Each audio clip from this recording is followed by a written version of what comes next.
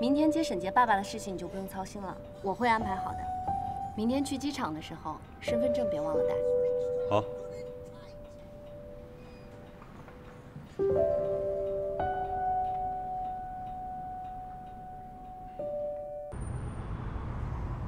他们已经接到我了，放心。今天咱们什么安排啊？今儿不带你去园子了，带你啊去找找灵感去。找灵感？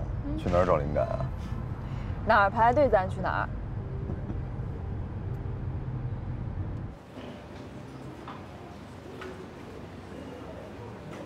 夸张点吧，不就是冰淇淋？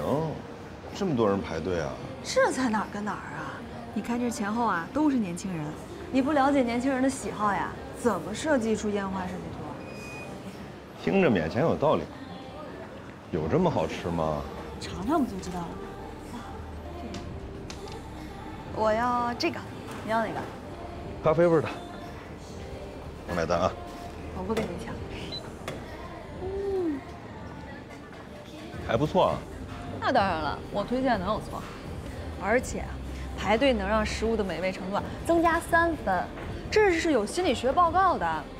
现代人啊，什么好味都尝过，只有等待啊能让味蕾增色。想要一个东西啊，只能等，因为会在心里啊百转千回它的滋味。你说美妙不美妙？这不就是饥饿营销吗？大叔，这样你的表情包要把自己更新起来。不行不行，大叔这个词啊都落伍了。他们走了，我们坐那儿吧。好。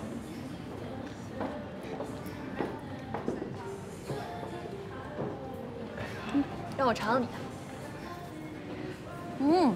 味道一点都不甜，还是我的甜。要不你尝尝我的？哎，不用了不用了，我喜欢吃苦的。哇，羡慕！只有日子甜的人啊，才能吃下来，不像我。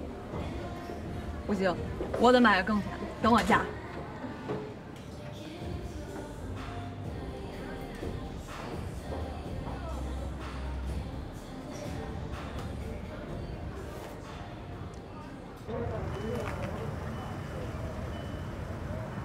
到了。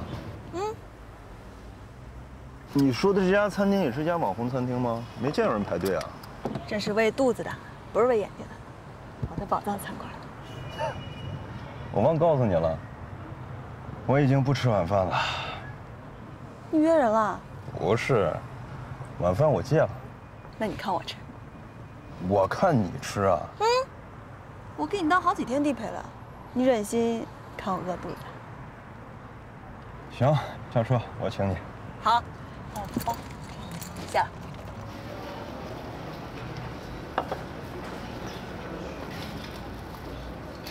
慢点儿。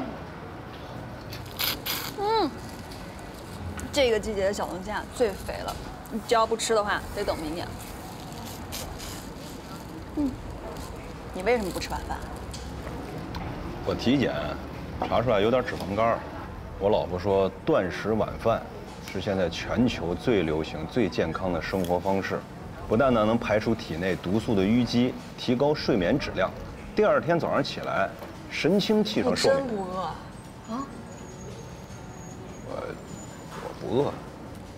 一开始是有点不适应，我老婆说了，人21天就能养成一个新的习惯。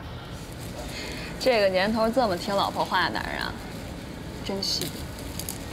哎，你听过产破土而出只能活7天吗？所以啊，他们毫无保留的阐明，精彩的活着。你说，要有一只蝉，低头拼命的保留体力，结果就为了多活1天，它值吗？活到第8天的时候就剩自己了，你说，他那时候是觉得庆幸呢，还是孤独？哎，你说这小说我还真看过，叫《第8日的蝉》，是不是？就是那个。哇，你也吃。长寿无绪，快乐无罪。真不行，真不行，不能破戒。